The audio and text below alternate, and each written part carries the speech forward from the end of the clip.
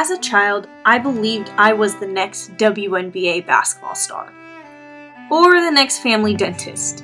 Little did I know I would find a love far greater than I had ever imagined. A simple yet significantly life-changing opportunity sparked my passion for a surprising industry. My name is Amy, and this is my story. I was born in Sacramento, California, and lived there for 12 years. My love for animals has always been strong, and after visiting the California State Fair each year, I always had a desire to be involved in livestock. Unfortunately, we did not have the resources to start that dream. In 8th grade, my family and I moved to Cooperatives, a small town in Northern California. Although we live in a very rural town, my family lives in a residential community where restricted land use and homeowners association regulations continue to constrain my dream of raising animals. Fortunately, during a high school preview night, I was introduced to my agriculture teacher and advisor. After he explained the agriculture department and activities and FFA events, only one thing sparked my interest: the Bret Hart FFA Rabbit Cooperative. This was the one and only reason I joined an Introduction to Agriculture class. The Rabbit Cooperative was a group of students that not only learned animal husbandry, but also how a cooperative works. According to the Small Business Administration, a cooperative is a business or organization owned by and operated for the benefit of those using its services. Profits and earnings generated by the cooperative are distributed among the members.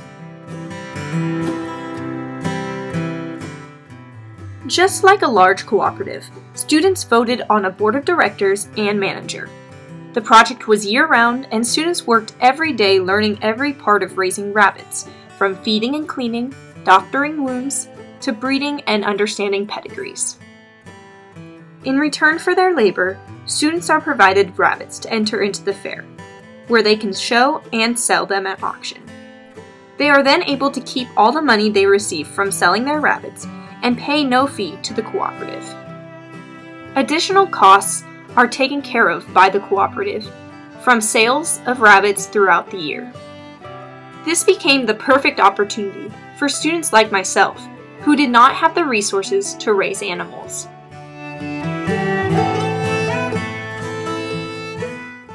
At my high school, the FFA chapter had 2 other cooperatives, including a chicken and greenhouse cooperative, which followed the same organization and procedures as the rabbit co-op.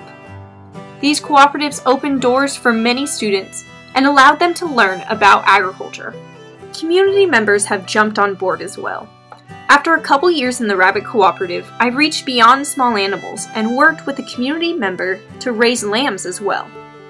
In exchange for renting property from her, I cared for her flock of ewes and assisted her with her poultry flock.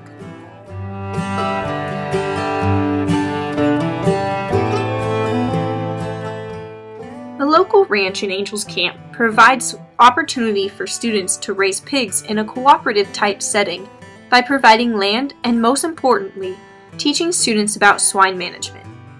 The Osborne family allows other students to keep pigs at their ranch. The group splits feed costs and works together to raise all the pigs.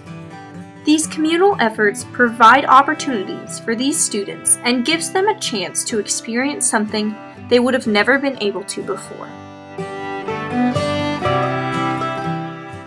Cooperatives provide a win-win situation for students, local small landowners, and producers. Communities have the ability to extend their knowledge and introduce agriculture to students who have a desire to learn but are limited in their resources. The Rabbit Cooperative was the reason I and many others joined our local FFA chapter. However, little did I know, it was only one of hundreds of reasons why I found a passion for agriculture. Cooperatives can provide students hands-on learning experience and be the bridge to introducing more students to the agriculture industry. Who knows? Maybe you could be the catalyst that leads a student to their unknown passion and career in agriculture.